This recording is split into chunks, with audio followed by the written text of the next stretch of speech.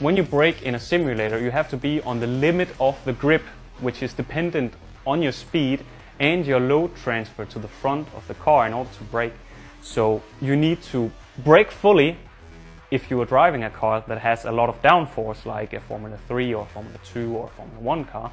You need to stamp on the brake as hard as you can and then slowly let off as your car will lose grip because you're braking and decreasing your speed. And this technique, when you get to the apex of the corner and you're going very slow and don't have a lot of grip, it's called trail braking.